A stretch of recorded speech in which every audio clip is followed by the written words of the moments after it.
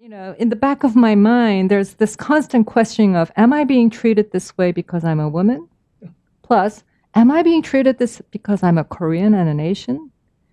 When you're dealing with, when the going is good and everything's working out, great collaboration, none of that. But when the going gets tough, you don't get what you want, there are conflicts and disagreements, and you're being let down. You get this question: is this because I'm a woman and I'm a Korean? And I really have to try hard to, not to read meaning where there is no meaning. Basically, when the other side has said something, to take that at face value, and not to be suspicious. Not to second guess what he or she is saying.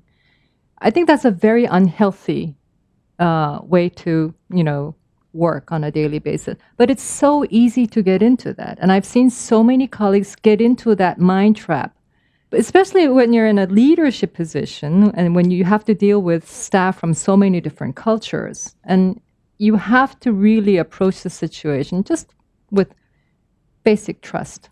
You're going to just take things at face value. Give people the benefit of the doubt. I really, really tried, push my confidence in people.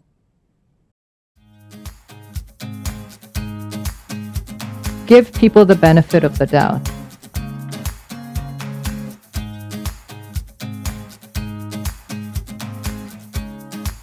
Give people the benefit of the doubt. To take that at face value.